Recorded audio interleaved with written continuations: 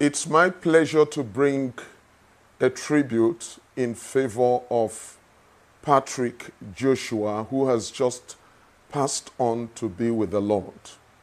I first met Patrick Joshua sometime between 2003 and 2005 at Chennai, India, when we had a prayer initiative in that part of India. And my recollection of this great leader and intercessor was a man whom the Lord raised up to do a great work in the area of intercession in India. We had opportunity to sit back and compare notes between what God is doing in India and what God is doing in Africa and in Nigeria in particular. And it was quite an exciting thing to share notes and discuss with this fervent intercessor.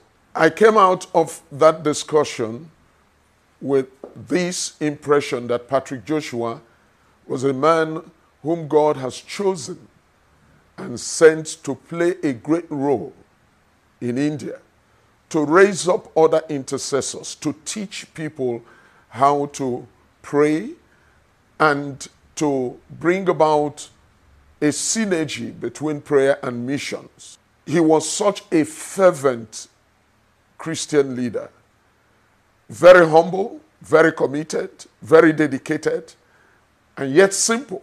And he did a great work, not only in India, but in other parts of the world, like moving in and out of United States, speaking to the Indian communities about what God was doing at home in India. Thereafter, I got to meet with Patrick Joshua at different fora, at the United Nations Prayer Initiative, at other IPC conferences held in different parts of the world. And each time we met, we discussed and compared notes and had a time of fellowship together. There is no doubt that the church in India, especially the intercessory group, have lost a great leader in the person of Patrick Joshua. They will miss him there greatly.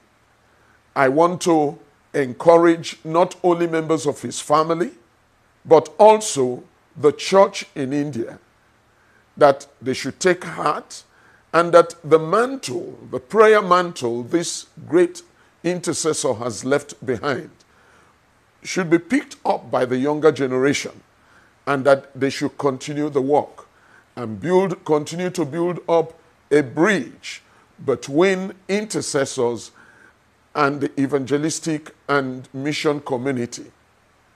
I want to encourage the intercessors globally who would miss the leadership, who would miss the presence of their brother. And I urge them to know that we all have a season when God gives us the opportunity to put in our best. This man has done his best and is going to be with the Lord. We all have a responsibility to put in our best, to raise up other intercessors, to intercede for the nations, to intercede for the church, and to pray that a revival will come in our nation and the nations of the world to the glory of the Almighty God. May God bless you all for listening.